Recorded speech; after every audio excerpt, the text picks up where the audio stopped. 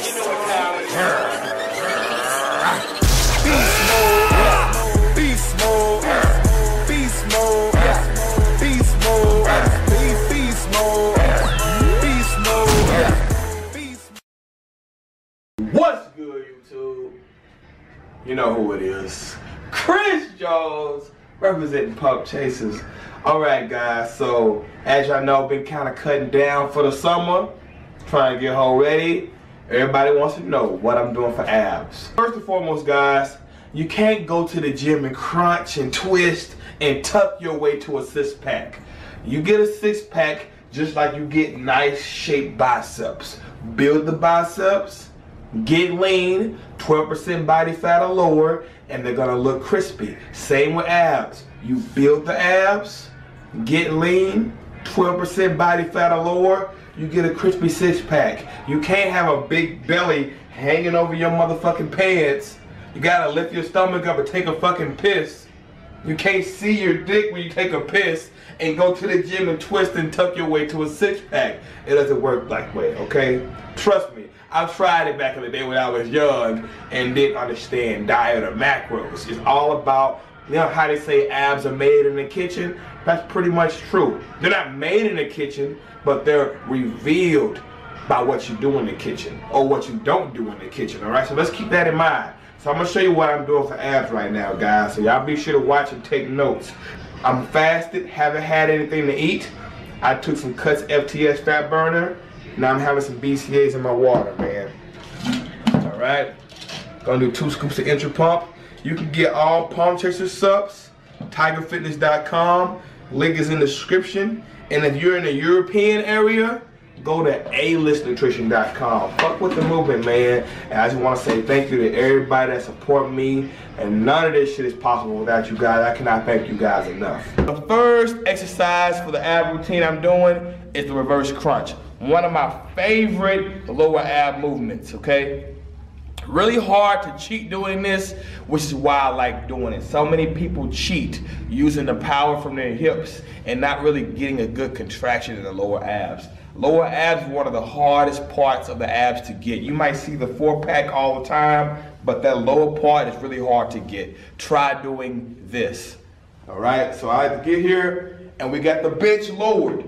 I don't like to do it flat. If you do it flat, it's too easy. All right, so I get a slight decline. All right. Here we go. Focus everything on the knees. All right, so keep your head down, elbows up. Try to make your knees touch your elbows. Pelvis to rib cage, okay? So stay tight. Bam. Bam. Now notice how my butt comes off the pad. That's very important. Look at this. I'm not just moving my knees. See that? That's why I want my knees to hit my elbows. It's gonna force the butt to come off the pad. See this? The butt's not come off the pad, but now look. Off the pad. Off the pad. Off the pad.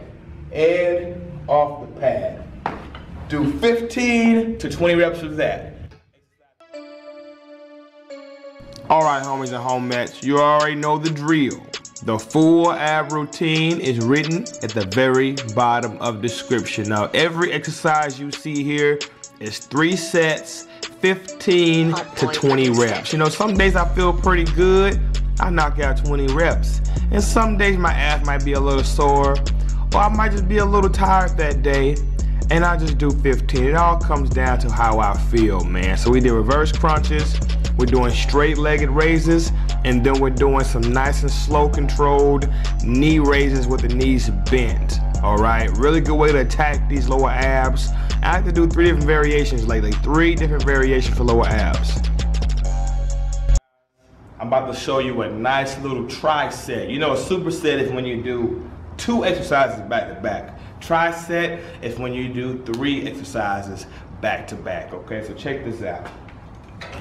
It's gonna start off with cable twist. I've already shown y'all this a few times, but we got new subscribers, so go ahead and show you again.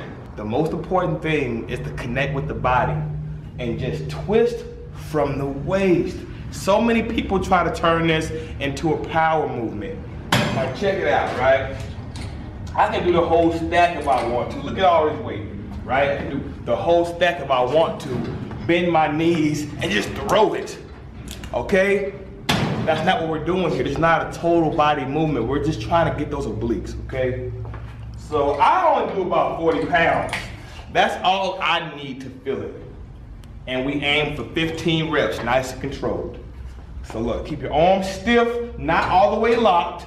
Keep them stiff, and just twist from the waist, pause, and back down. Don't do this. You're building momentum, okay? What you do is twist from the waist, nice and controlled, pause, that's 1. Pause, that's 2. Pause, that's 3. Always pause at the top. We're gonna do 15 reps each side, okay? This is the beginning of the tri-set. Let's roll the camera.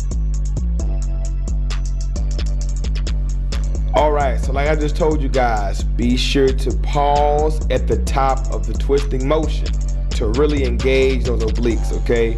Today, I did 15 reps each side, all right? So 15 to the left, and be sure to get your 15 to the right. This is the tri-set. All right, so as soon as I finish the cable twist, we going into mountain climbers. We're going into twisting mountain climbers. Now, you don't need to use push-up bars, but if you have them, go ahead and use them. This is almost like doing planks because you gotta keep your body stiff at the top, all right? So check it out. Notice how my right knee goes towards my left shoulder and my left knee goes towards my right shoulder. We're doing 30 reps. 30 reps is 15 reps each side. And as soon as we finish the mountain climbers with the twist, we're doing twisting crunches on a stability ball. These 3 exercises back to back is gonna hit the whole oblique region, all the way from the top, all the way to the bottom. You got your twist, you got your mountain climbers, and then you got your twisting crunches. Give it a try and let me know what you think.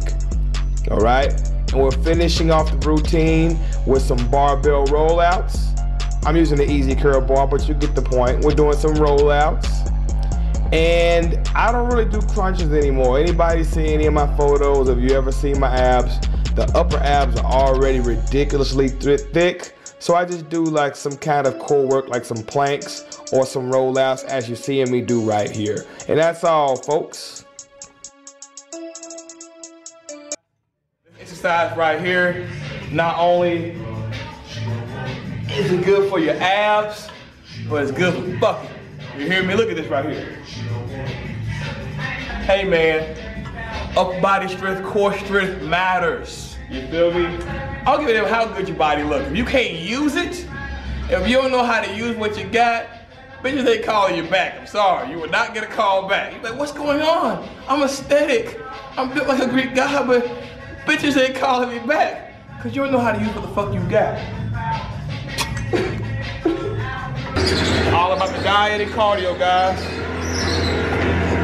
My training does not change, man. Let the diet and cardio do its job. No 20 rep sets and all that bullshit. Keep it heavy.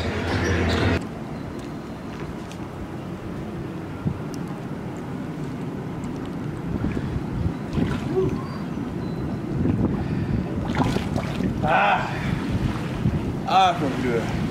All right, homies and homettes, so there it is.